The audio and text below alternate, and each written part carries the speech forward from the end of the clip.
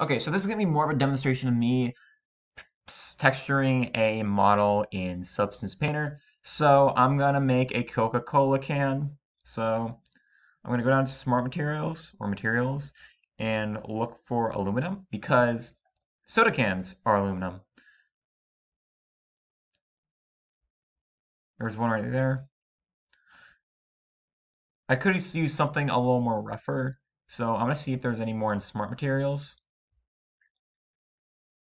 Yeah, that's more like it. I like that. So now we need to put the cover on, the wrapper. So what we're going to do is we're going to go to import resources, add resources. I'm going to find my Coca-Cola wrapper and import it as a texture.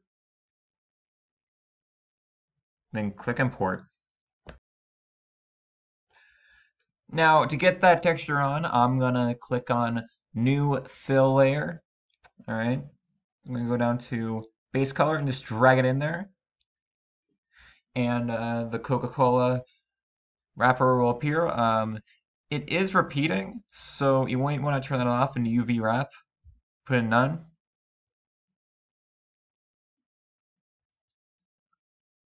And then what we're going to do is we're going to scale it. We just do this in the UV port. Make sure everything's aligned.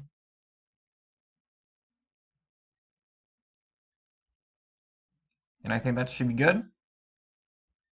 We're getting closer to our result. I want to add some wear and tear to it to make it more realistic.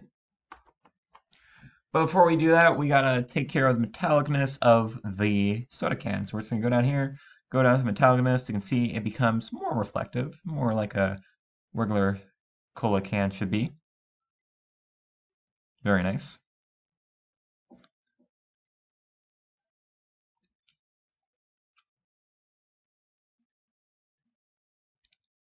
All right, so we're gonna add another fill layer. We're gonna choose a color, gray. We're gonna make these our scratches, our grunges.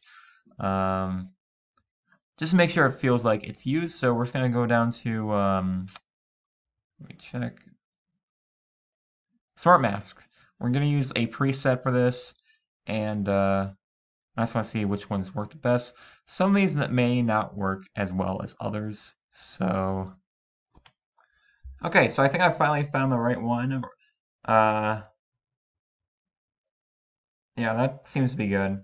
So we're gonna multiply this, and we're gonna turn it down to 51. And you can see now there's some tear to it. So that's basically how you make a simple Coca-Cola can in Substance Painter.